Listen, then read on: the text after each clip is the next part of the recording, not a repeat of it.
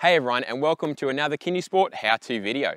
In this video, we're going to show you how to do a chest pass. So we're going to start by putting our hands on the side of the ball, putting our ball on our chest, putting your chicken wings up, so you're putting your elbows up as high as you can. That's our cue for this one.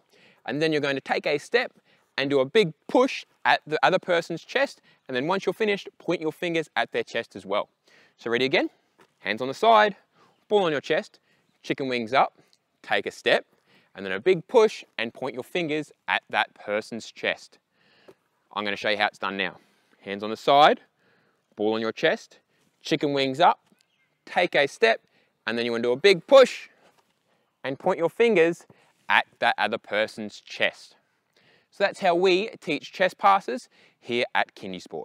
If you would like more games, activities, and skill demonstrations to teach preschoolers fundamental movement skills, you can find all that at kindysport.com. If you liked the video, please like and subscribe, and we'll see you in the next one.